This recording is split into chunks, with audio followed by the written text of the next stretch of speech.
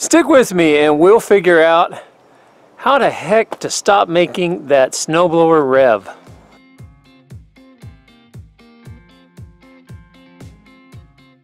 Snow season will be on us soon enough, and I filmed this last year trying to fix a snowblower that we got as a gift. It was a used snowblower, but I'm going to spoil it right now. The problem was the carburetor.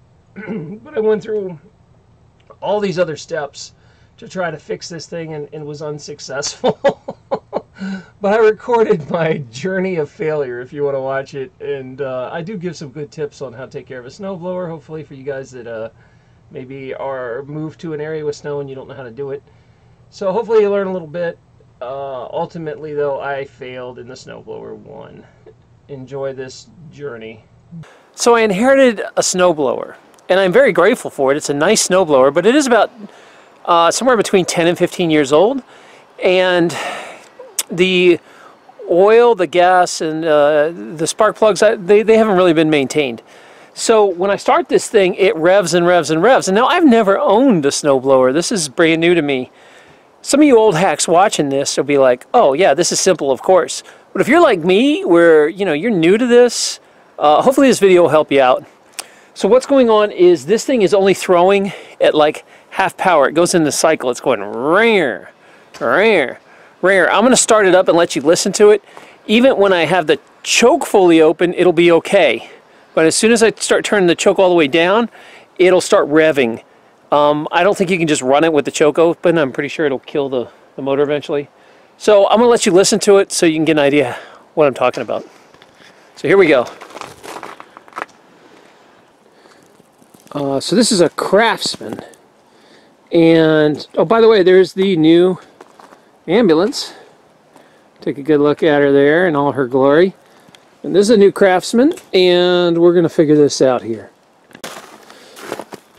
So what I'm going to do here is I am going to just use the plug because I don't feel like pulling it in the cold weather.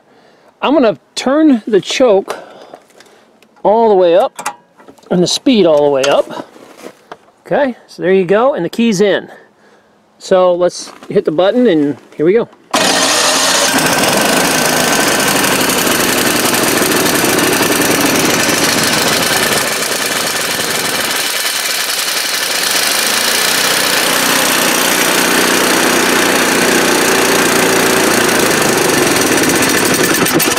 Oh, so I didn't hold it.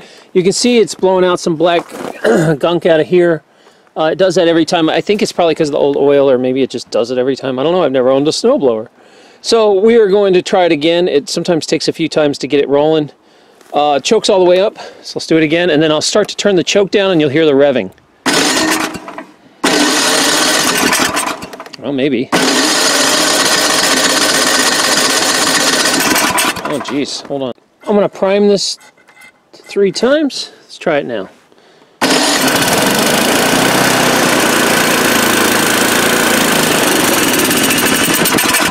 All right, here we go again.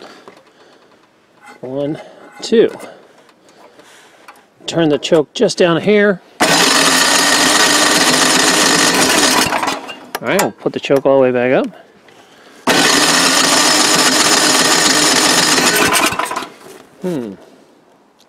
Mystery. Why isn't it starting now? Let me let the gas sit a little bit. Again, first time I've ever owned a snowblower. This is a new experience. So, of course, it came with no instructions. I've watched some stuff on YouTube to figure it out. The game plan is I'm going to change the spark plug first. I've already added something called dry gas to the gas because it's old. And I even added a little extra new gas to mix it in. But I might have to just completely drain it. I've been trying to avoid it. And if I have to, I'll dump the oil today. So let's see what's going on. Here we go. Everything's on up, full. Give it one little squirt.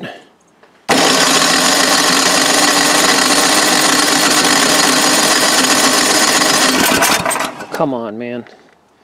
All right, let me see what's going on. I'm going to cut this off for a sec. Well, this might be the problem. So here's the spark plug, and it is black, black, black. But I have seen worse, so maybe it still can run, but not very well. I think it's probably, I'm just going to replace it anyway. There we go. Oh, and here's a bonus. There's Cool Cat. Y'all can watch him eat. He's in his glory. Damn it. So, I forgot to show you, this is how you get a spark plug out. It's just a real deep socket like this. You can sometimes have to buy a special socket to pull it out. It just comes right out. The thing is I forgot I need to warm the oil up in order to get it to drain. So I have to go put this thing back in and let it run for a little bit. So we're going to do that. Alright, Cool Cat, you ready to help me? Alright, for you guys that are not spark plug experts, one of these does not look like the other. This is a sad spark plug. Unhappy. This is a happy one. Look, it's all shiny. Bad. Good. Okay, so you can really hear it revving now as I heat it up. Come listen.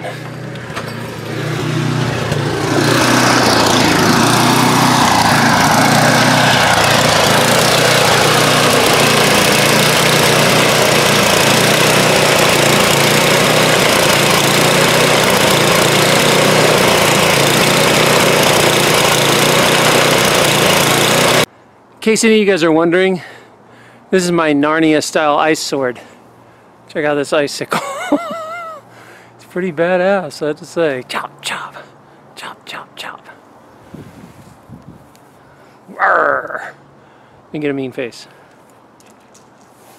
Ice sword. So I have never changed oil on a snowblower, but I think it is that pipe sticking out right there.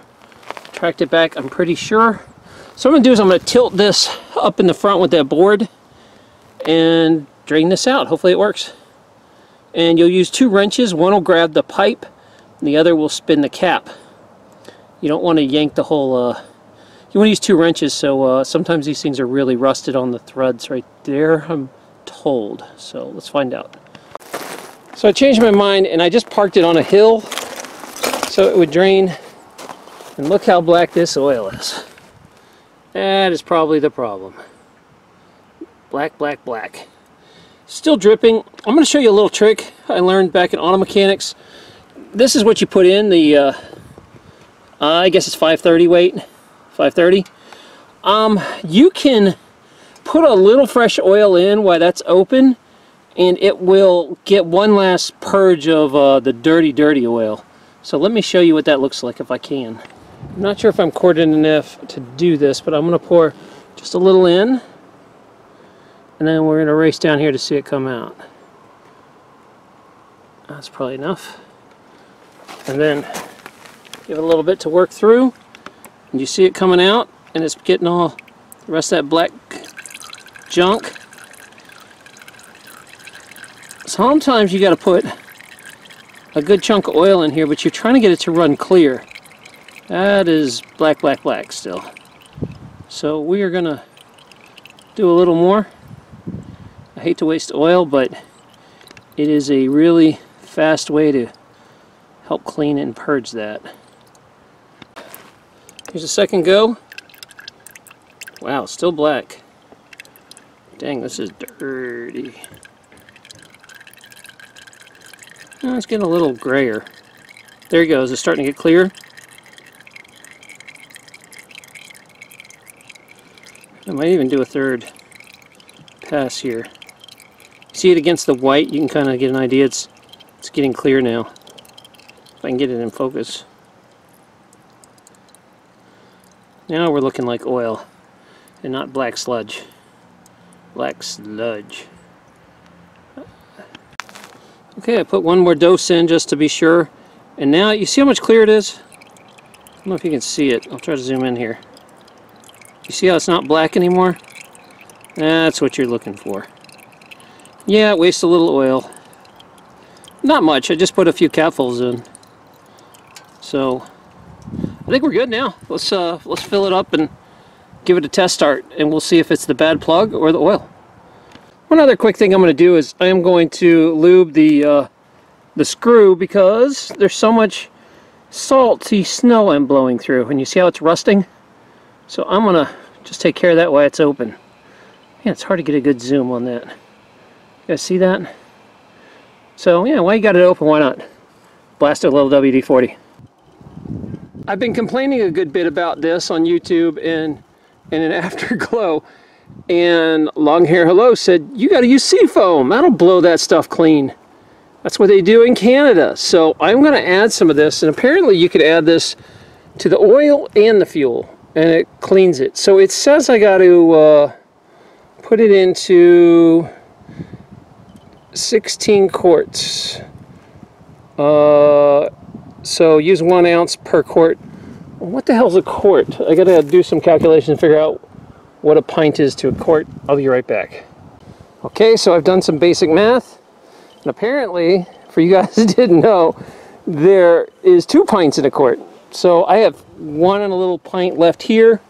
You're supposed to put this whole thing into a quart, which means I need to use a little more than half a bottle of this in the oil. So I'm going to do that, and it should hopefully blow out the rest of whatever gunk's in there. Okay, so I put this back on level ground before I put the oil in, so I don't get a weird reading. So remember to do that. Now it's all capped off. So here we go. Well, I'm really glad I reread this before I put it in, because apparently my dyslexia got me. It says to use 1 ounce per quart in the oil. So I only put 1 quart in, a little over 1 quart. So I have to put 1 ounce of this in, and I have no idea how much an ounce is. This is 16 fluid ounces, so 1/16. How the hell am I going to figure this out? Alright, for us non-Canadians, here's what's up. So you have to use 1 ounce per quart. This thing is 2 pints, which equals a quart. Right? There you go. So if I had a full one of these, I would use an entire shot glass. I believe that is a liquid ounce. So I'm going to put a half a shot glass in this, because that's all I have right now, and I'll probably have to run out and get more oil. So even after changing the spark plugs, the oil, the gas, putting the fuel stabilizer in it, it still would just sit there and rev and go, row, row, row. Here, I'll let you hear it.